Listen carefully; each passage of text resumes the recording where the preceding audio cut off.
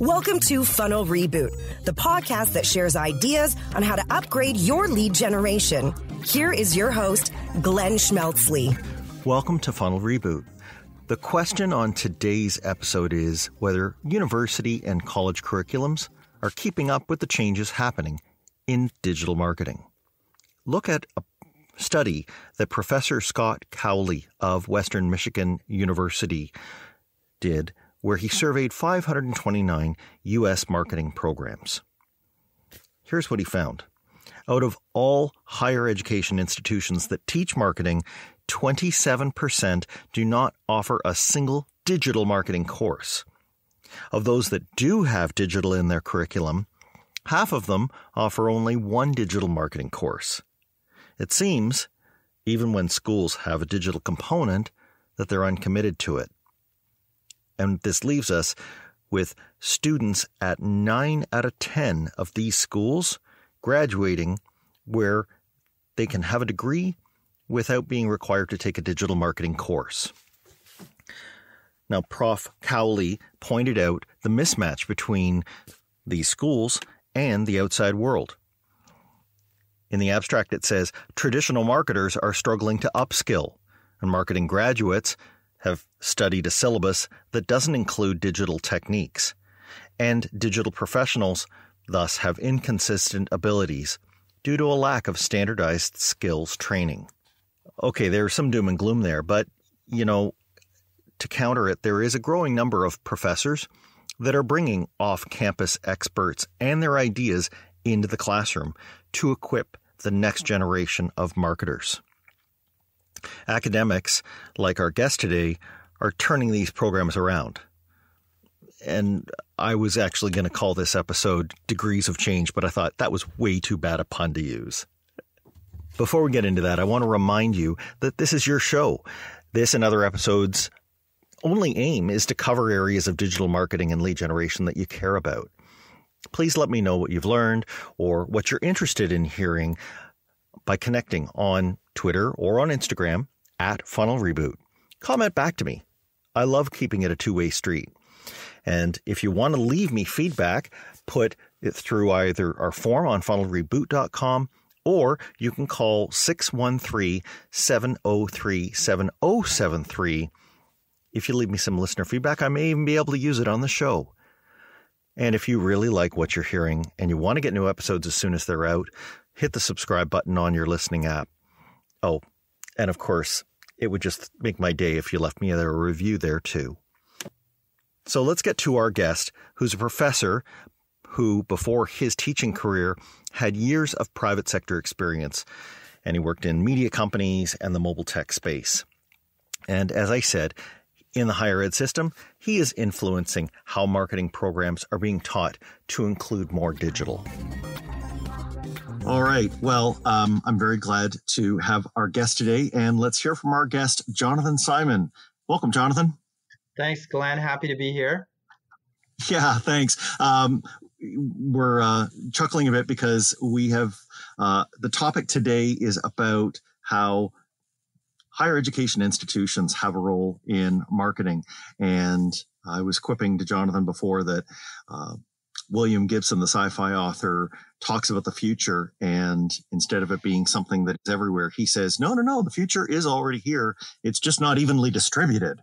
And Jonathan is a guy I find who has a wonderful existence in that he straddles the world of, let's say, the 10 minutes in the future that is happening out in industry. And then he has another part of himself that is in the world of traditional higher education. Jonathan is a professor at the Telfer School of Business at the University of Ottawa. And with that little introduction, Jonathan, maybe you can just tell us a little bit about what you do.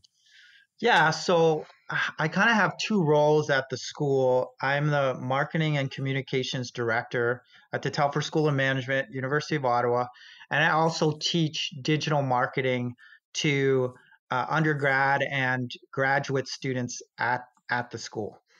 That's in a nutshell what I do. All right, great. And school programs obviously are probably not like what they were when I was in school. And if our listeners are anything like me, they probably have been out of school for a while. So can you maybe give us a really quick Cook's tour of, let's say, what that undergrad program would contain, what sort of subjects a student would get immersed in if they're going through it? Yeah, so like most business schools, and you say that, Glenn, where maybe things have changed. In some ways they haven't, and this is what we're going to talk about today.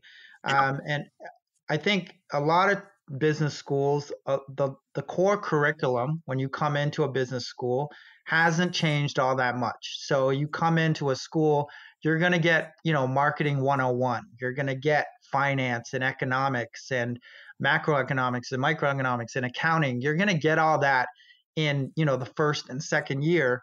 And then you're going to start to specialize in the last years, and you're going to decide, well, I want to be a marketer now, or I want to be a finance person. If you decide to go down the marketing route, then you're going to get into more specialized courses like service marketing and brand and other things. So still today, those are more theoretical things. But I think where things have changed slightly is we brought in more practical courses that are going to help shape your education, especially as it comes to marketing being so tied to technology today, and digital marketing being the thing that you need. I argue that we have a class which I teach called digital marketing, and I would like to just call it marketing, because I feel like everything is digital, and I feel like from day one that you walk into a marketing program, your prof should be talking about digital in some aspect, even if it's theoretical. This is what, if you're talking about analytics in day one, if you don't mention Google Analytics, the student's already a little bit behind. So I think, professors are understanding that. They're starting to pivot and change a little bit. I still think there's huge amount of value in learning the theoretical things behind marketing, the understanding, the psychology that's behind there. And then you layer on top more of the practical tools and things that you need to know, so that when you get out of school, you're ready to go. So that's typically, at a BCom level, that's what we're seeing. Cool. When you talk about how there needs to be a practical part to it, tell us about how you actually, in the courses that you can control, try to make that happen. What do you do so that the students can experience as much of that real world digital marketing as they possibly can? Yeah. So, it's funny. I didn't go to school for marketing. I cut my teeth in marketing because I just wanted to promote myself selfishly. And so I learned how to do that on the internet when it was early days. And so I realized going to school way back when I went to school that my learning style, I couldn't memorize textbooks. I would zone out in lectures because it wasn't interesting. It just wasn't the way I learned. So when I had the opportunity first to teach, at first I taught at Algonquin, and I was given an opportunity to have my own class for the first time. And basically my only guidance was, teach them digital marketing. You can design the course how you wanted. I wanted to put a practical element to it because that's how I learned. I learned by repetition and, oh, this is how you're supposed to do it. Let me try it. And once I tried it, I learned it. So I learned by doing. So taking that, I went into the classroom at Telfer and kind of tried to do the same thing. I felt like students couldn't learn digital marketing unless they practically were able to do it. If I just stood up there and explained what SEO is, and you weren't able to actually attempt to try it on your own, what use would that be? So I partnered with a local company in town called Page Cloud, who were willing to provide my students with free websites to design.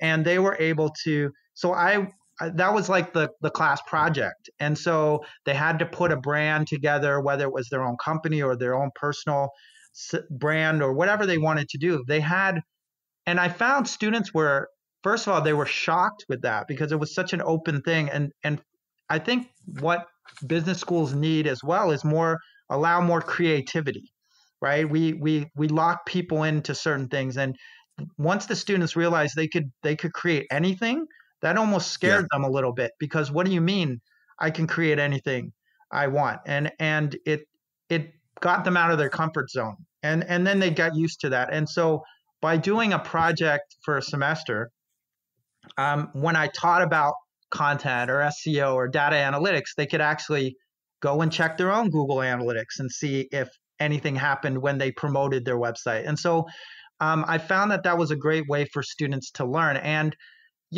I think that the only digital marketers that exist today, if you're a digital marketer today or you're in marketing, you're only here not. Yes, you might have gotten it in school, but it's because you had your own project along the way, or somebody forced you out of a project to do it. And so taking that learning, knowing that, and putting that in the classroom is what I strive to do. Perfect. And I love how you use, real world tools, and the students can go in any direction that they want. You said that you moved from Algonquin, which is a community college here in Ottawa, to University of Ottawa. What differences do you see as far as how the structure or content inside the courses can be? Is university, that much different? Or I've always been used to thinking of colleges as trying, no holds barred to meet employers' needs. And in the university mold, I see it as more they have a curriculum, and they don't want anybody who comes out of their program and gets that piece of paper to not have some fundamentals down. Do you see that, or are the differences very small to you? No, I see that. I think universities and their curriculums are built in a way to give you a more broad look at everything and decide what it is you want to do, and you can specialize later. Whereas colleges, you can know already, I want to specialize on this, and it can be very narrow to go in. And for some people, that works for their career, and for other people, a university education is better because they can dabble in different things because they don't know. And even if you are 100% sure that you want to be whatever you want to be, and you go into a very specific college program, it's not to say that later you change your mind, and so there's pros and cons into going into either one. I think it depends on the student and what they're trying to get out of school. And there's so many cases of students starting at a university like University of Ottawa, then finishing a 4-year degree, maybe finishing more specialized something at Algonquin College, or vice versa, starting at Algonquin and then trying to get rounded out by going to the university. And, luckily those two schools in particular have a program that recognizes credits and things like that. So you can jump from place to place. And I think we're very lucky in Ontario to have those opportunities for students to try and see what works for them. I subscribe to that. I'm one of those. I jumped between both and got the specialty at the college level because, it was what I needed for my position at that time. Whether you're talking university or people rolling out of a college program, they're all aiming to get into the job market. And I guess we could consider them, your product, right? So when higher ed is moving these students out, and you're hearing back from employers on what they like and what they don't like, what sorts of things does that make you look at for how you tweak the product while you're developing those students to try and move them into those professions? Yeah. So, great question, Glenn. I think, we want ultimately a school's success is based on how successful that their alumni are, right? If you go to a school and you become great and you can link that back to the learnings you got at the school, then you know what, we're doing a great job. And so I think a lot of schools, especially when it comes to marketing, are hearing back from the employers and saying, this is great, a solid education. I went there. But hey, guys, the world is changing. We're going digital, and we need you guys to be a little bit more practical or get them some more tools and things like that. At the University of Ottawa at Telfer, on that line, we created a digital marketing certificate, which is a 10-week like no holds barred boot camp, which is taught by industry professionals around town here. And, Yes. you can go to that, whether you're an undergrad student or you've graduated or you want to come back to school and learn and get your chops up again on what's going on. And it's tools based. It's kind of like the latest thing that's going on to kind of get you up to date. So, those are newer programs that are being introduced across the country to meet demand for what employers want. And as you know, employers are fed up sometimes with higher education to the point where they're not requiring degrees anymore to apply for these roles. They don't care Yes. that you have a bachelor's degree anymore. Whereas 10 years ago, 20 years ago, Yes. we couldn't get jobs if we didn't have a bachelor's degree. It was frowned upon. It wasn't a way to have a life. Now, Yep. that is less of an issue. And that has to do with higher education not pivoting, I think, quickly enough where it needs to be, and new opportunities showing up. Yeah, I agree. I think there's always another side. The other side I see is that if a lot of employers out there start to accept students who come out without having any education, then they're going to be responsible for the gaps. And I've seen myself, like in an extreme example, I saw a student and they were working with us for a short while. I gave them something that involved some data analysis, and they told me that they knew spreadsheets quite well. So I gave them that and they were working along on it. And yet, although all the numbers were neatly lined up in rows and columns, when I asked them to do a simple formula inside one of the cells, they couldn't do it. They seen, and they rushed to YouTube, or I think in one case, God forbid, they got out, their phone calculator and started adding. Like, no, stop. You've missed one of the biggest things that a spreadsheet is meant to do. So yeah, you have to be careful because in a academic setting, you can almost be 100% assured that their exposure to different subjects will have bumped them into something like that, and they won't come out of the program not knowing some of those basics. Yeah, and that's it. I mean, for me, I think university education is still very important. And even I look at my kids who are very young, it's something that I will push them towards. Why? Because you get a well-rounded experience and you touch many different things that if you're left on your own devices or in a specific program, you can just say, I don't want to do that. You can say that that's boring, or you can skirt past it. Whereas I think universities they hold you to a higher standard, and that is confidence that employers can take when they see students coming out of those schools, that they have basic knowledge of Excel, they have basic knowledge of terms that are very basic in marketing, and so that you can speak the same language. I think that's very important. Right. Let's talk for a second about how universities are divided up into departments. I'm thinking about how marketing has changed so much, how technology has, become synonymous with marketing. And I remember back to when marketing courses were given, the types of students that you would bump into would be journalism school students or English lit students, communications.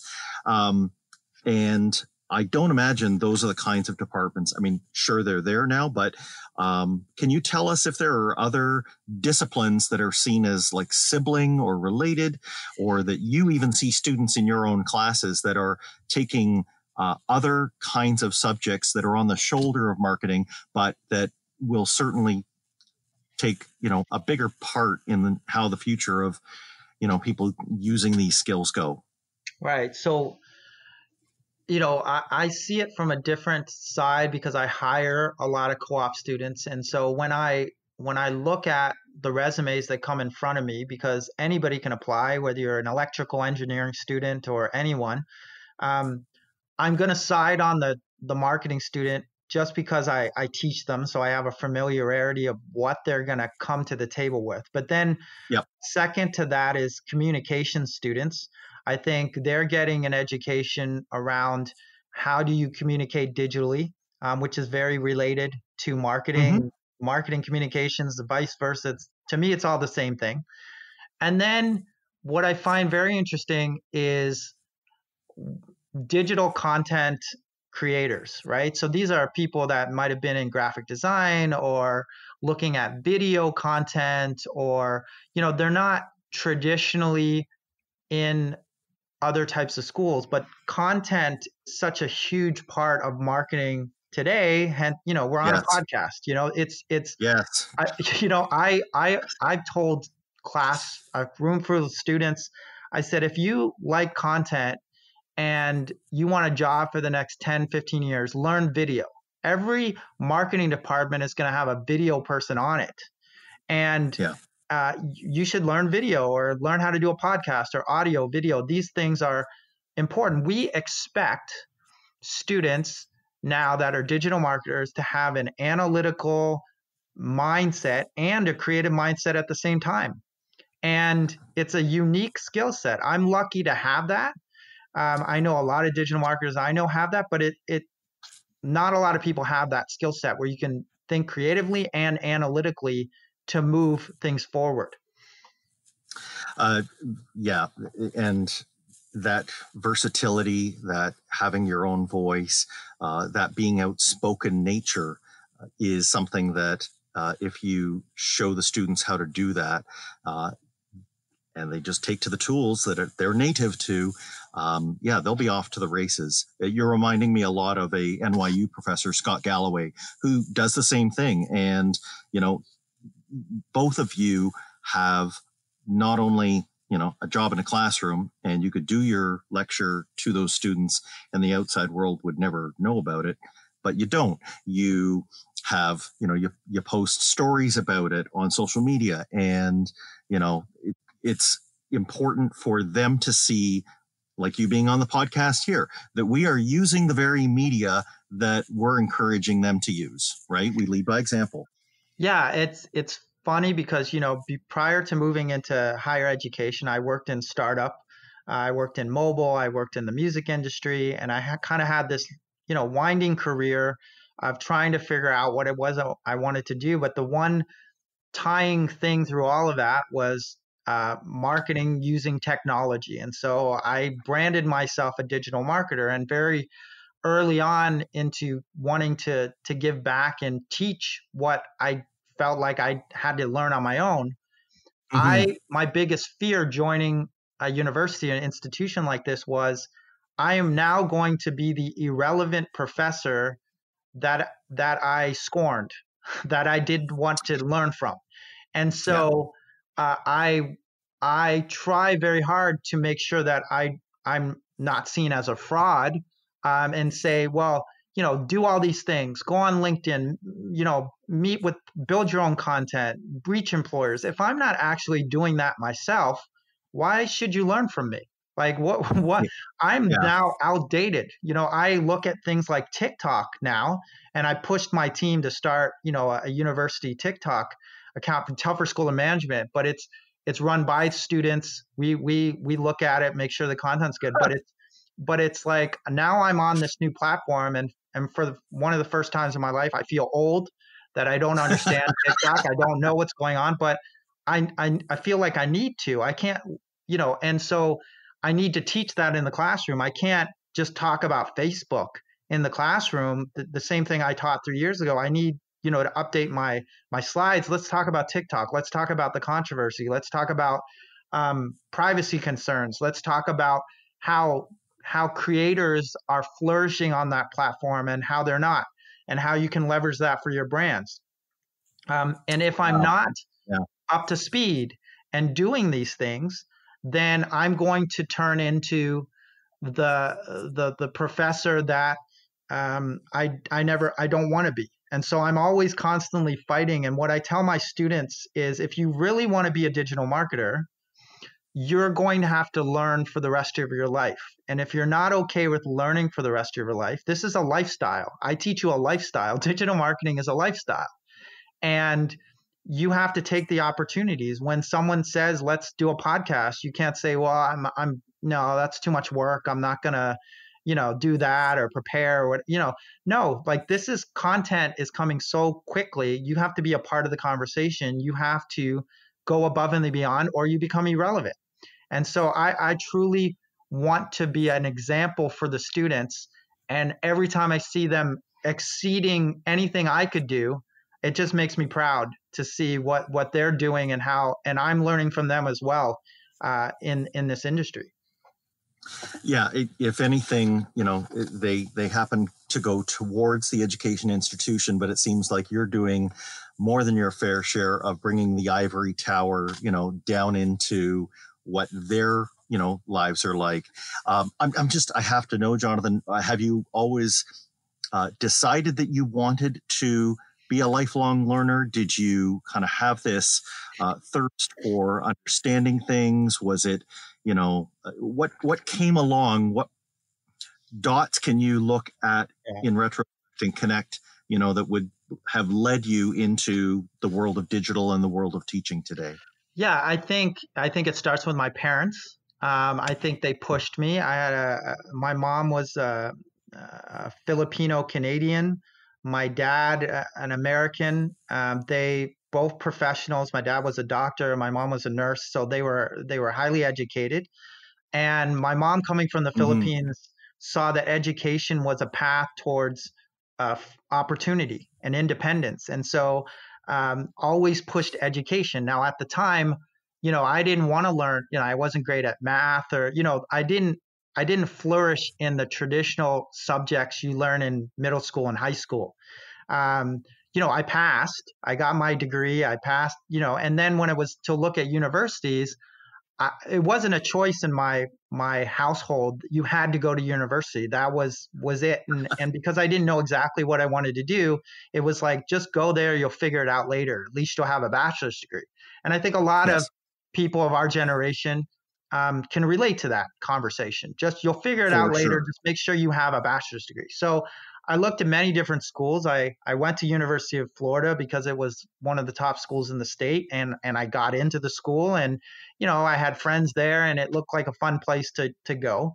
And I really struggled for about a year and a half of, I started in the business school. Well, I actually started in the music school because I was into music, and I realized quickly I don't want to play in the band. I don't want to do that. And so I moved into business school, and within a semester, I think I got kicked out. Or dropped a course, or, because I wasn't disciplined at the time. And because I didn't know exactly what I wanted to do, I kind of fumbled around for a couple of years.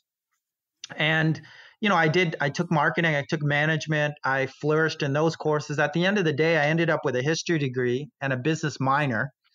And my parents were like, great, go to law school, fine. And I said, no, I want to be a music producer. I want to be on MTV. And they thought I was crazy. And at the time I was making beats. I was making electronic music in the very early days in the late 90s.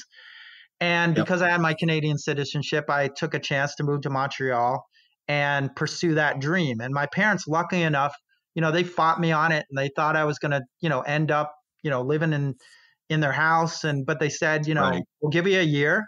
We don't want you to have regrets in life and not pursue this. So we'll give you a year. And if you're not, where you want to be, you can always come home and become a lawyer. And I said, fine, that's the only chance I need. And I moved to Montreal, at age 22, and just my fear that drove that was, I don't want to come home a failure. So I just worked and worked and worked and didn't make a lot of money and worked with artists and all that. I learned how to promote myself. I was naturally a shy person. It was the first time I had to walk into a radio station and here's my CD, or here, I want to work with you, or do this. And it was just out of the fear of going home a failure.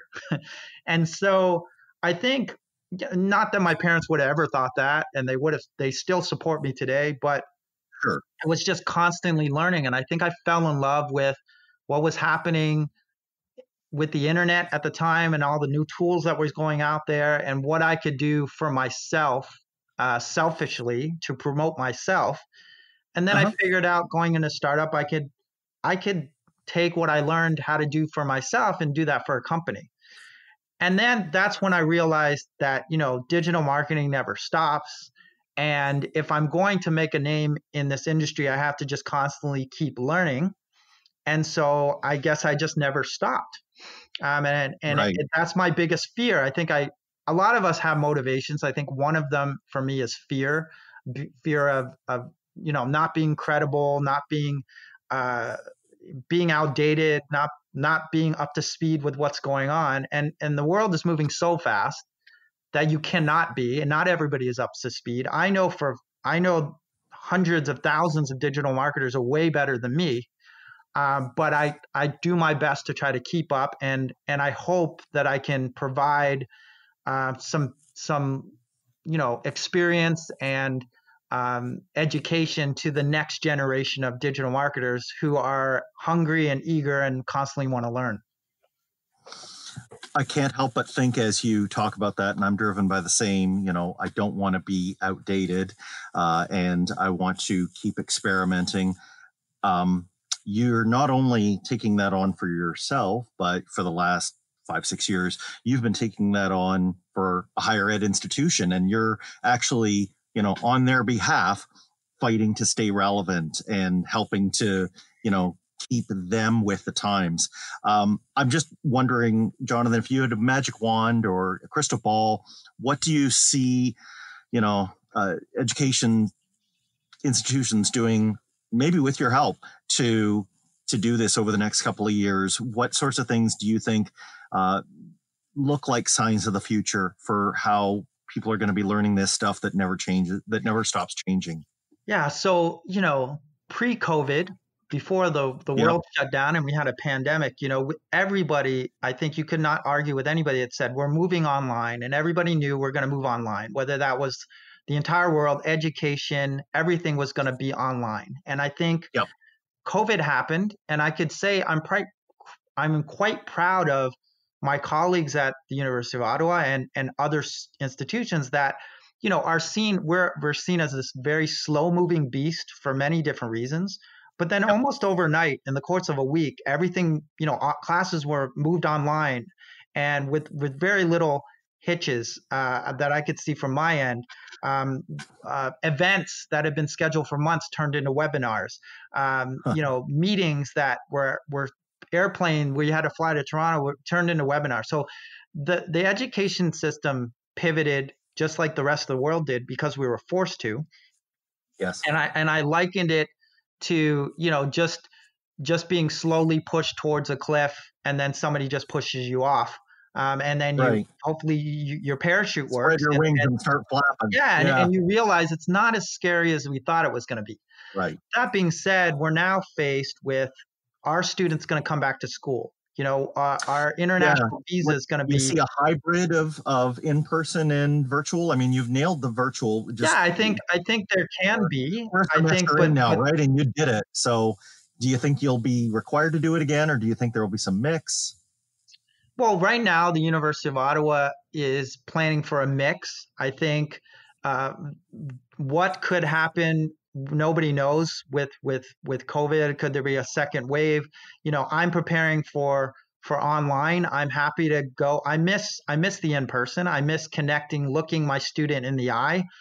It is somewhat difficult to teach through a computer screen, but it's also afforded different opportunities. For example, in my class, I have a guest speaker that comes in every week, mainly because I want to show what's the latest that's going out there, and to also give an opportunity for networking for the students. And with COVID, it's not just Ottawa people that I have to come in my classroom. Now I can have somebody. I had a former colleague of mine that was in Santa Monica at the time, using, Microsoft Teams to talk to my classroom, right? So now I can go on LinkedIn and say, okay, who wants to come speak to my class? And you don't have to be in Ottawa now. You just need to have a computer. So where there are, things that we're sacrificing, there's a huge opportunity for different ways to educate people. And I think students realize that, and they're pushing the institutions to go in that direction. And then you just have very enterprising professors who see this opportunity, seizing on this opportunity to move their schools in a much more faster pace into how to deliver online education. Sweet. Well, there is no question in my mind, you are one of those that are taking that entrepreneurial approach inside of the institution. I want to say thank you so much for your time, Jonathan. And you mentioned along the way a few things, such as the courses you teach, the certificate. Is there anywhere that, listeners could be steered towards to find out more about you or the things that you offer? Yeah, I think, if you're interested in going back to school and again, being a lifelong learner myself, I understand we are in tough times. I think I would encourage you to check out the Telfer School of Management website to see what programs we offer. I think as for marketing specifically, the digital marketing certificate is an extraordinary course taught by industry professionals that give you, a light speed integration into what is happening today. And there's countless amounts of students that have gone through that course that have gone on to do great things. So I think it's something you want to look into. But I just encourage listeners, whether you're going to go back to school, to just keep learning, especially if you're in marketing, because the next generation, those students that I teach, they're gunning for you. they're trying to make it. And again, like maybe fear is a motivator. They want your job.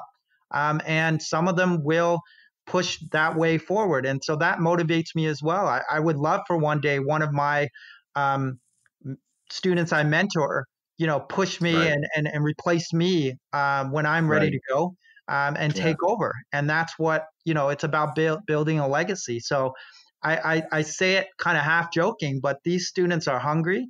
They want jobs. And if they're going to learn better than you, they might be able to take it. And there's nothing wrong with a little bit of friendly competition. Yeah. We all learn. Learning is something that propagates by itself. It's not like I have to lose something for you to gain something. And you share it so willingly. Hey, Jonathan, thank you again so much for joining me today. No problem, Glenn. Anytime. Thanks for listening. Follow the show on Twitter @Funnel Reboot. If you like what you have heard today, please consider leaving a review wherever you get your podcasts.